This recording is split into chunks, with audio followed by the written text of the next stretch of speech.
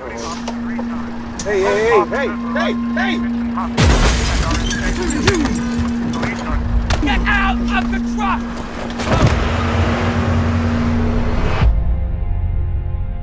The look of the city was so different. Widespread crime across the city was sort of out of control. 1981 in New York was the most violent year on record. A time of intense lawlessness.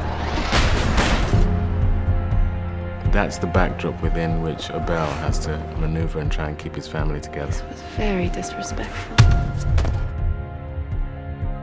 It is an analysis of the American dream, the dark side of that and the beauteous side of that. It's just something that I find fascinating and always have. No man would ever stand in his way. J.C. Chandor's great talent is to create and maintain tension. The performances that he had brought out of actors and his shooting style, his way of telling stories. He's wildly open-minded. My feeling is if you're gonna take 3 years of your life and go do this, you better feel passionately about the story it is you're telling. I had wanted to very specifically kind of shake things up for me visually with this film.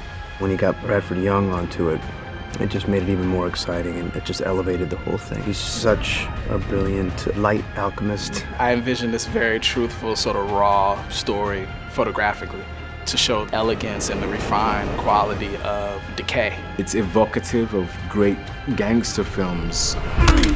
Stellar performances, incredible directing, incredible production design, incredible costume. There's going to be something underneath that folks will really appreciate.